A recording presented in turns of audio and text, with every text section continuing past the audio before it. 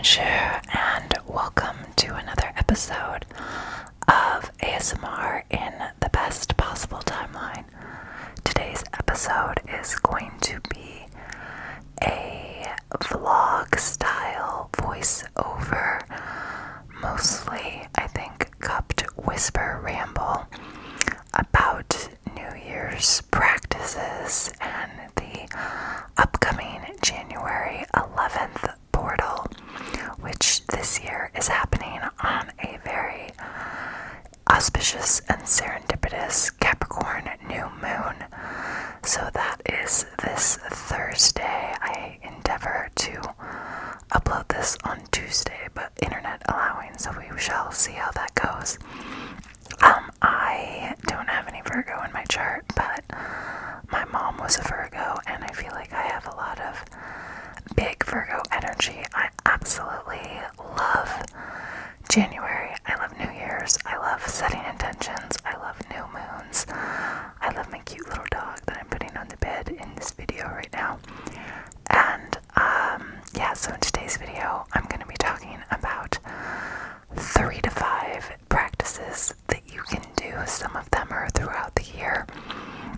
Some at least one. I think it's just one. And then I say 3 to 5 because one of the practices contains 3 parts, and that's the one that I'm working on in this video.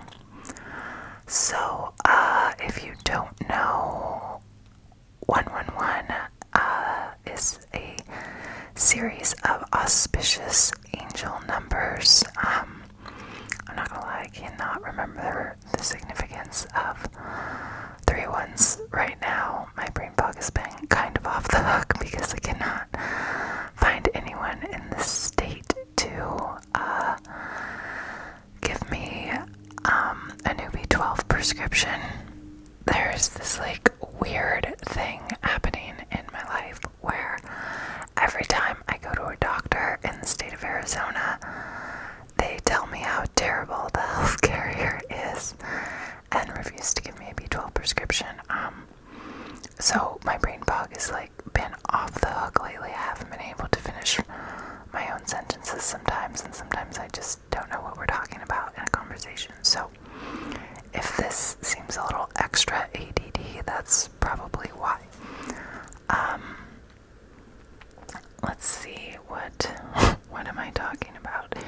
Exhibit A. Okay, so I can tell you a little bit about the new moon in Capricorn, though. Capricorn gets kind of, I feel, like an unfair rap, and we often associate it with like almost a pathological work ethic, and maybe having really capitalistic values high up in your hierarchy. And that can all be true of Capricorn, but really, at its brightest, most high-functioning form, I feel like Capricorn, big Capricorn energy is like a big leadership energy, and it's, how do I say, like, to nail the Capricorn curriculum, it's about an alignment between your work, your reputation, your public persona, what you're giving back to the world, and your potential, your propensities, and your values. And the new moons, of course, are always all about setting intentions, new beginnings, and that sort of thing, as opposed to a full moon, which is more about like releasing what doesn't serve you. So new moons are more like about planting seeds. So this Thursday is a great time to start any of these practices or work on any of them, or to start any new intention that you have for your best possible timeline. The first practice I'm going to tell you about, sorry, I don't know what my ADD, where I went in this video. I swear I'm going to start writing soon. But what was I talking about? God, why won't they give me B12? This is ridiculous. Okay, yeah, the first practice that I want to tell you about is the magic jar practice. So, if you don't know, I recently released a series of wellness planners, which are available on Amazon. I'll put a link below to the landing page where you can either buy them straight from Amazon. They are more expensive on Amazon because Amazon takes a very significant percentage of the profits. And then they're also available to order directly from me soon. There will be an Etsy page too. But I love these planners. And almost every practice I'm going to talk about relates back to the planners. One planner is for healthy people, and it has a lot of positive psychology modalities to rewire your brain for gratitude and positive experiences so that you experience what Sean Archer refers to as the happiness advantage. The happiness advantage is the science that we now have, like brain scans to back up the fact that when you are happy, you think better, faster. Doctors are better at diagnosing patients. Like, grades improve. Every measurable thing improves when you're happy. And we so often in our culture put happiness on the other side of a goal. Like, the example that he gives, because he was a Harvard grad, is like, I'll get into Harvard, then I'll be happy. I'll graduate from Harvard, then I'll be happy. And we don't realize that if we cultivate joy and happiness first, it will help us in all of those intentions and manifestations in the future. So, I don't remember why I started talking about that. My God, I need B12. This is ridiculous. Okay, so the first practice in the planners, and you can just do this in whatever planner you have. Every week there's an area to write down like your weekly wins, and there's a guidebook that goes along with the planners, and it talks about what a weekly win could be. It might be getting a new job, finishing a project, starting a project, going on a fun day. Anything that is a positive experience essentially could be a weekly win. Now, there's also a place in the planner to write one positive experience for every day that you experience. All of these things come from Archer's TED Talk, which I will try to remember to put in the description box below. It's my very favorite TED Talk. It's called The Happy Secret to Better Work. So, this first practice that I have for you is called a magic jar. And what you do is, when you have a really positive experience, you write it down on a piece of paper and you put it in your magic jar. And then at the end of the year, you go through your magic jar and behold what a magical year you had. I really believe in ruminating on positive experiences. I think this rewires your brain, which for thousands of years evolution has wired us to keep an eye out for the bear or, the danger. And that has served us. But since we are no longer surrounded by tigers and bears, and we understand that happy brains make better, wiser choices, rewiring your brain to scan for the positive instead of the negative is such an invaluable tool. I love it so much. When I tell you, I used to be so, I don't want to be here anymore, depressed. Shout out to Pepperdine Law School. And I just completely transformed my mind using these practices, one of which is writing down a positive experience every day. So you can take that practice and you can do it in whatever planner you have. And even if you don't do it in a planner, when something really good happens, you can put it in your magic jar so that at the end of the year you can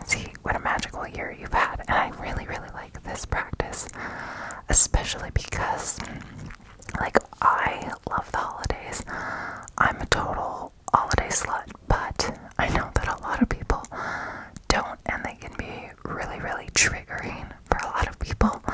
And that's what's great about the magic jar, because you open it up towards the end of the year during that holiday season, maybe right after. I mean, there's no, like, you must open your magic jar on December 29th, you know, whenever, sometime between December and January, open up your magic jar and enjoy a little pick-me-up. So that is the first practice I will give you to start this January 11th, or whenever you find this video or feel called to. And that, again, you can do a magic jar. You can write down a daily positive experience, like Sean Archer tells you to in his TED Talk. He says that if you write down 3 things you're grateful for, which there's also a place to do that in my planner, and 1 positive experience, which I've already said, you can do that in my planner. And you do a couple other things. Exercise for 30 minutes a day, even if it's just a walk. Meditate for 10 minutes a day. And then I think the last one is sending out an expression of gratitude. So, like, texting someone, hey, thank you for XYZ, I appreciated it. Or sending an email, or picking your phone up, or writing someone a note. I think, you know, if you do those things every single day for 3 weeks, your brain, like they've done these studies in the lab, will change, like, structurally and functionally, and you will be happier, and thus empowered by the happiness advantage. You're welcome. I do it again. As Maddie and I often joke, just out here doing the Lord's work. So yeah, magic year is the first practice I'd like to recommend to you. The second one that I want to recommend, okay, so if you follow Dr. Joe Dispenza at all, or if you fucks with Abraham Hicks or Esther Hicks, they're kind of the same person, law of attraction, that kind of thing, then all of this is springboarding off of that philosophy, and all of this is in my upcoming book. The copy of the book that you can get now really just has like a little sneak peek into some of these ideas, and then focuses on the planner practices and where they come from, and offering a couple like additional modalities beyond the planner. But in the book that the expanded version that I'm editing right now, it talks about how the language of your subconscious is action and emotion, and you can trick your subconscious into believing things that aren't real, and that can become like a self-fulfilling prophecy, right? So, for example, I used to know someone who was in the NFL, and they did guided meditations as part of their team's training, and he was like, Yvette, nobody wins the Super Bowl planning for the worst. He also said, you know, everybody on the team thinks that they are the best player on the team, and we are trained to believe this, because if we believe that, we will play better. So if you practice visualization, you can, Joe Dispenza would say, Esther Hicks would say, you change your vibrational frequency, and as you change your vibrational frequency, it will change the way that you interact with the world and the choices that you make, and that can have a really positive impact on the actions that you take, and the ultimate outcome that becomes manifest from those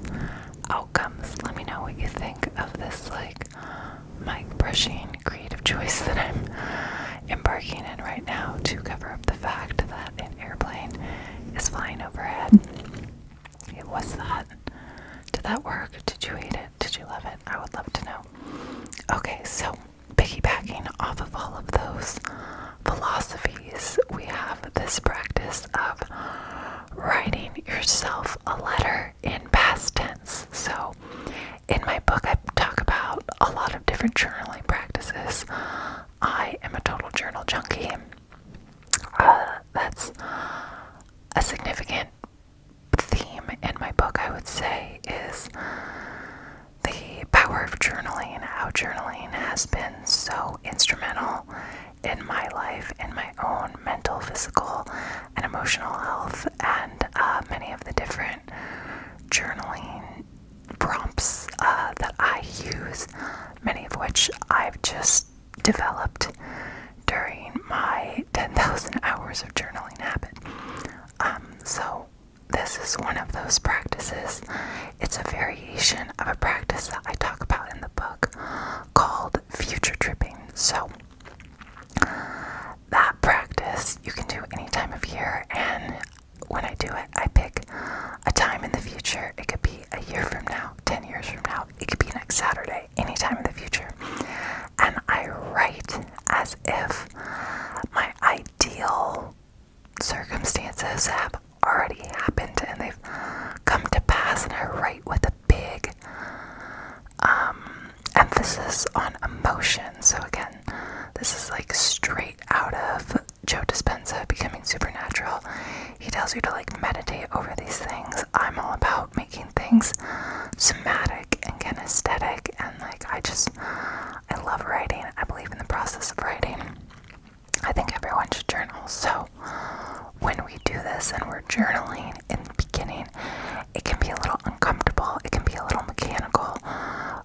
It might sound something like this, like, it's January 21st, 2025, and I'm so excited and grateful to be a best-selling author who has been able to help so many other people co-create their best possible timeline. I'm very excited to be empowered by the income that is generated, and finally able to hire a Lyme specialist to start addressing the roots of my infectious diseases that transform the trajectory of my life. So it's like emotion, situation. That's kind of how I started it. But then I realized that I could invoke more of an emotional response when I didn't just use the emotional words. I'm excited, I'm grateful, but I let myself really fall into the yummy, delicious situations that would evoke those positive emotions. So it started like that, and what it looks like now for me, that I've been doing this for so many years, is more like I love working with Dr. Klinghardt. He is so knowledgeable, and I have experienced leaps and bounds in my health, and I'm so excited that I don't need eating pills at all anymore, and I can just eat whatever I want, and that my menstrual cycles are completely regular, and that I now test negative for Lyme, co-infections, mycotoxins, all of it, and I have been cleared to have a baby, which is very exciting, because me and my new delicious, yummy, superhuman husband are planning a family, and this is something that I didn't know if it was ever going to happen for me, and I'm just so excited and so grateful to be living this life, and for that life to be fueled by and empowered by my art, empowering others to go create their best possible timeline. Is just like icing on the cake. It's so yummy, it's so delicious. I fully understand now why life gave me such challenging curriculum so that I could remains muted and show other people that it's possible to use shit like fertilizer and bloom from it. So that, use some of the words excited, grateful, that sort of thing that the first one did, but it's less mechanical and it's more me slipping into what about that ideal life feels really yummy and positive and delicious. So that's how I recommend you go on one of these future trips. So in this practice, again, January 11th, great day to do this.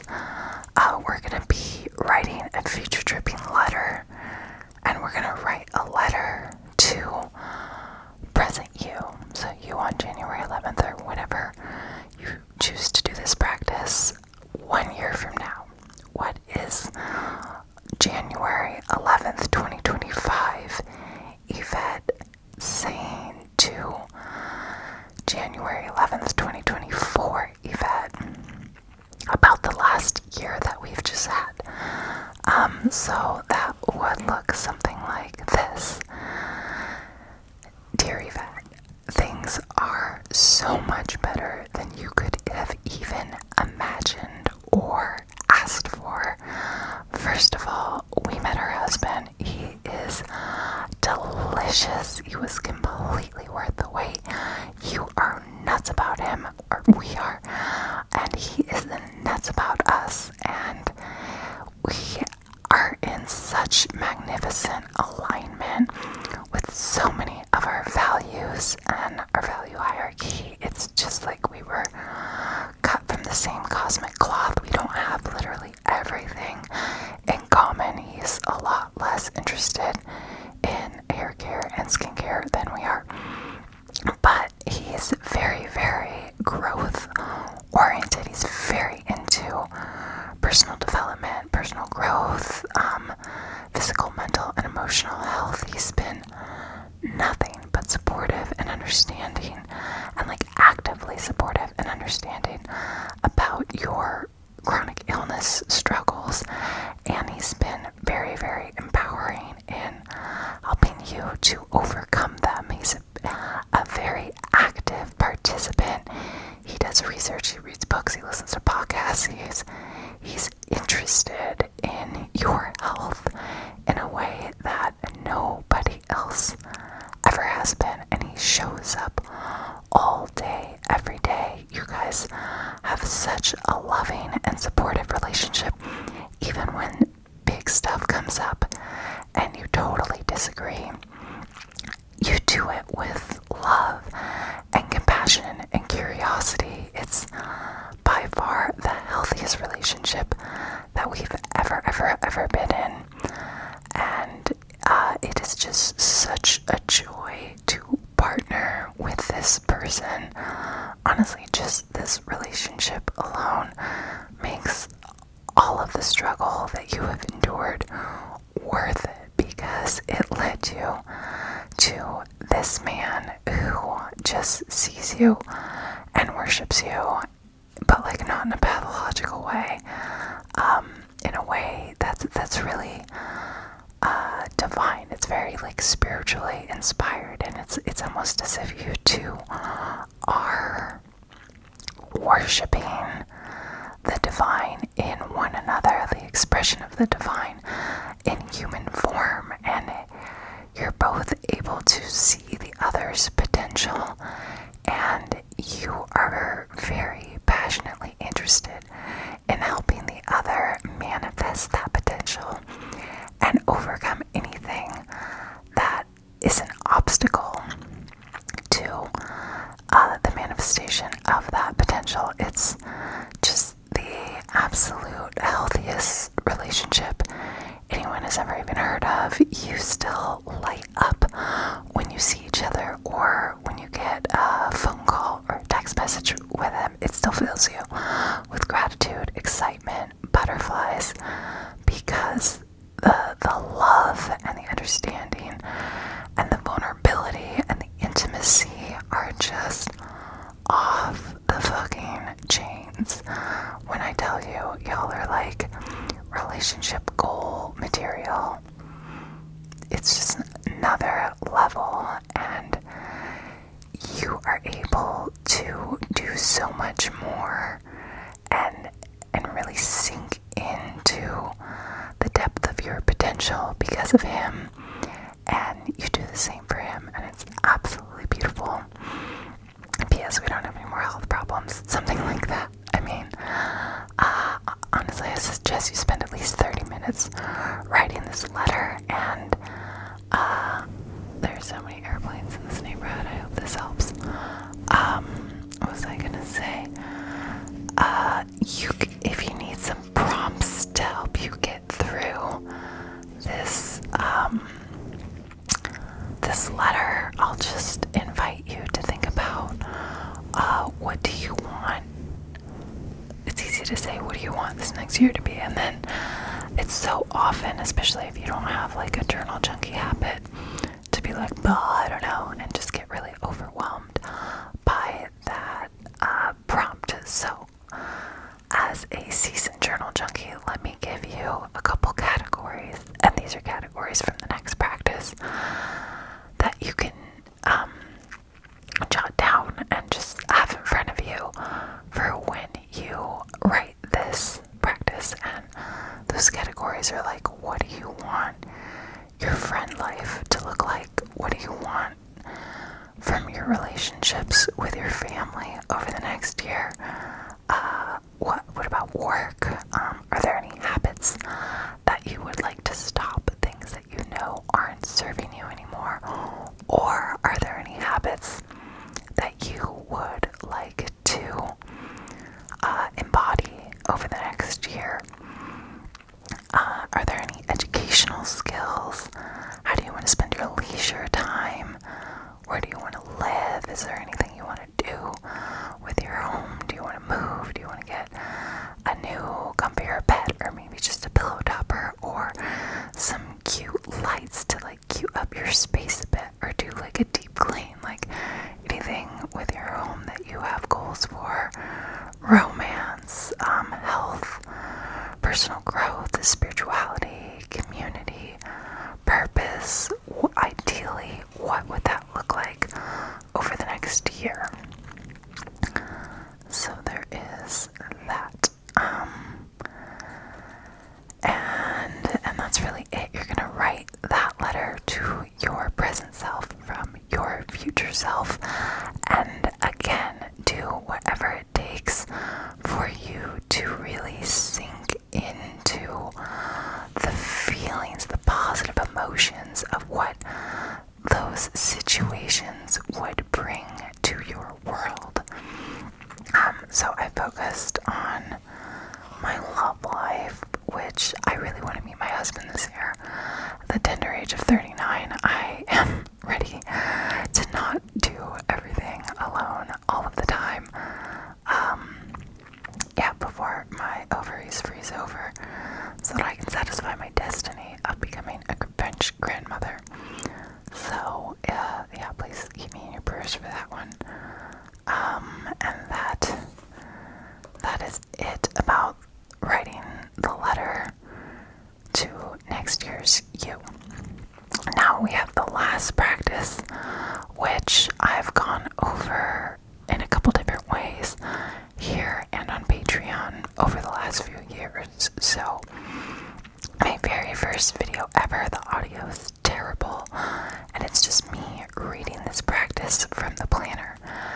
Now, in addition to the planner, I go deeper into how I developed this practice and the impact and the manifestations that have sprung from it in the copy of my ebook, which is for sale on Patreon right now. If I remember, maybe I'll link that down below.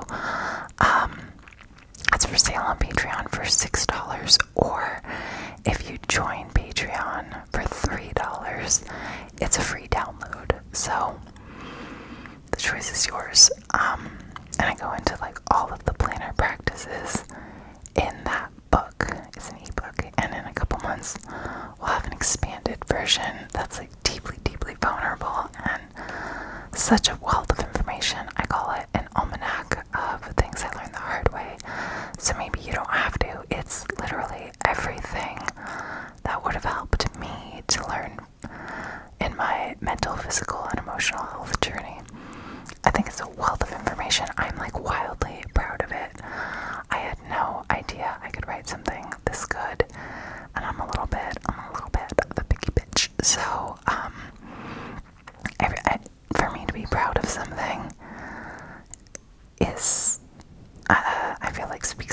names. I hope I'm right. Anyway,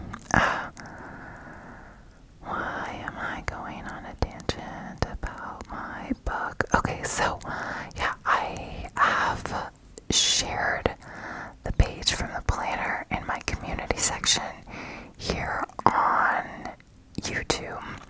So you can go check out my community section if you want to see it written out. It's also like a year, maybe the same time, I posted that same page on my Patreon. It's easier to find on YouTube, honestly, because I don't post in the community section there that often, and on Patreon you have to scroll through like 100 posts to find it. But I'm also just going to tell you all about it right now, so you don't need to go hunting for it, the text, if you are awake enough to absorb these ideas. Okay, so step one of the My Ideal Life practice that I do every New Year's, and that's what I'm working on here in this video, which was shot a couple weeks ago. Step one, and this is where I get the most resistance out of anything in the entire planner or book. I expect resistance to this, and I promise you that if you push through that resistance, almost everybody has that resistance, at least in my world, which is not filled with fellow journal junkies. If you push through it, all of the feedback that I've ever gotten about doing the practice has been universally positive. So the first step, where I expect you to resist, is writing "I want" sentences for 30 minutes straight. I don't know why I just stood up there and what I did off screen. I can't remember. This was shot a couple weeks ago. Don't do that. Just sit down and write for 30 minutes, although I think I might have been writing for 30 minutes at this point, and I think I ended up writing for like 40 minutes total, so I'm a good girl. So yeah, you're just gonna write "I want" as fast as you can, whatever comes to mind. Let your subconscious flow. Get in that dreamlike state of reverie where epiphanies are likely to bubble up from the subconscious into the conscious mind. Now, tons of people are like, I feel good after 10 minutes or after 20 minutes. Push yourself to write for the full 30 minutes. A lot of times, some of the biggest epiphanies come in the last 10 minutes. In this video, I'm pretty sure, if I remember correctly, I write for about 40 minutes. So I really, really believe in writing. That's another thing that people don't want to do. They're like, what if I just voice record it? What if I just type it? No, none of that is writing. In the book and in the planner, I talk about the value of the kinesthetic and somatic experience of writing. So, first of all, people are like, writing is so slow, and 30 minutes is a long time, and it's like, yeah, that's the point. You want to slow your mind down, just like the process of meditating. Writing forces you to quiet your mind and narrow your focus to the base of your hand. So I want you to slow your brain down, and I want you to experience a stillness that really isn't common or cultivated often by our culture. So as your mind slows down, your thoughts become more clear, and what am I saying? Sorry, I'm like reading and talking at the same time. Yeah, right, just write. Okay, just write the thing. Just this one time. You want to do it your way, next time, fine. First time, do it my way. And your wants should be realistic and absolutely absurd and fantastical. You want to be a unicorn? Write that down. You want to be a mermaid? Write that down. You want to live in a neighborhood where nobody ever drives by and there's 0 airplanes ever. Write that down. If your wants are not a mix of realistic and fantastical, then you might be doing it wrong. Like, don't overthink anything. Just write as much as you can, as fast as you can, for at least 30 minutes, and that's what I'm doing in this video. That's step 1 of the last practice. Step 2, okay, so I say that is like only the creative part of you should be engaged in that part. Now, with the creative work done and your creative voice sort of aired, we invite the critic to come in and collaborate with the creative, and we take our list of wants from the exercise above and we start to prioritize what we really want, because a lot of times we have conflicting wants. We can want and not want things at the same time, and we can want 2 things that are totally like mutually exclusive. So with a highlighter or pen, we're going to circle or fully highlight the highest priority wants, and then you can underline other things that you want, but they're like not that important, right? And so the example that I always give for this is like, I don't know about you, but I know a lot of people who have struggled with addiction in my life, and part of them is like, I want to fucking drink right now, and then another part of them is like, I really want to stop drinking because it's ruining my relationship with my wife and kids. Well, which one do you want more? And a lot of times we don't really sit and think of these dilemmas, and we just sort of act on like impulses and what feels good and habits, right? And maybe those habits and those impulses aren't serving us.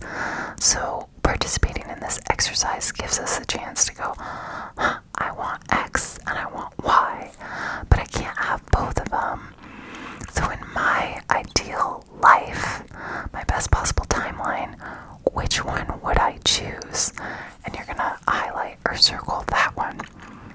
And then once we have things sort of visually laid out for us there, we're gonna reiterate those things that we've just circled or highlighted onto like a mind map, right? So the one that comes in the planner, it says my ideal life in the middle, and then in the top left corner it says 3 months, then in the top right corner it says 1 year, then in the bottom right corner it says 10 years, and then in the bottom left corner it says 3 years. So we're gonna start plugging those things that we want into this timeline, and you can change the numbers if you want.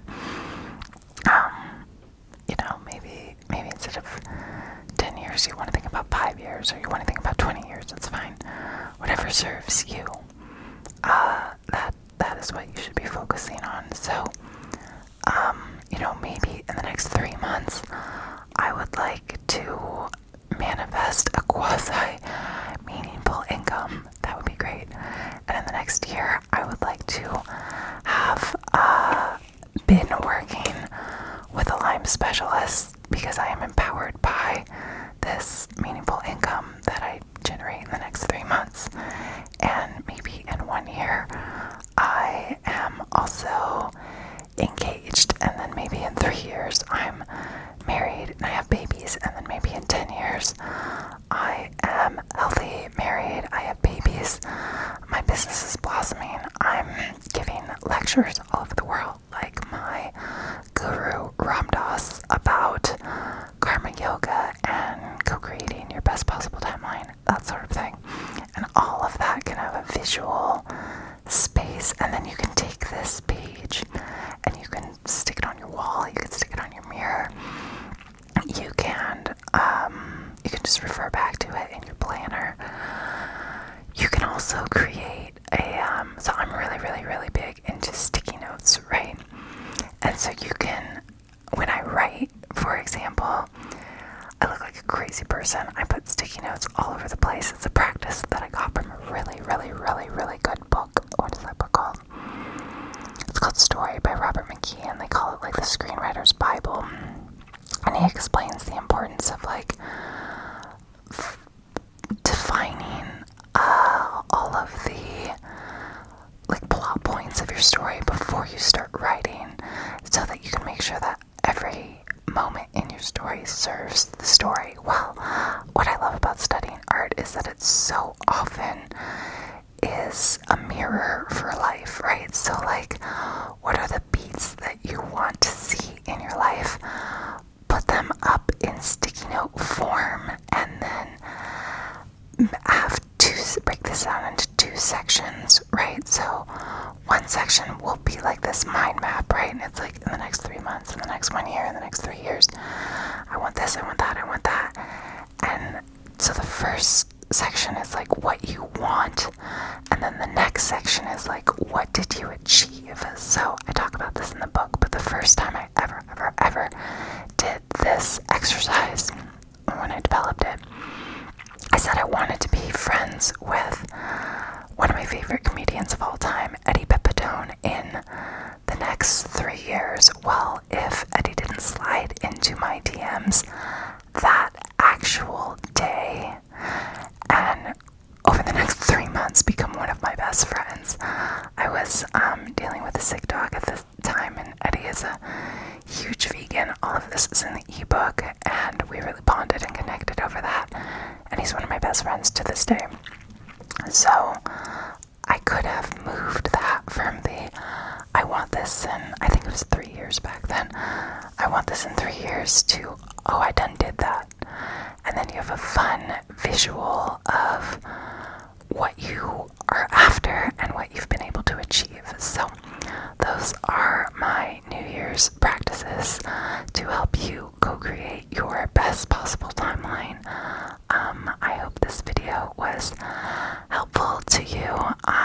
I'm checking my dog's sugar in this video right now, because that's my life and I'm a pancreas. Anyway, I love you so much. Happiest of New Year's and best of luck cultivating your best possible timeline.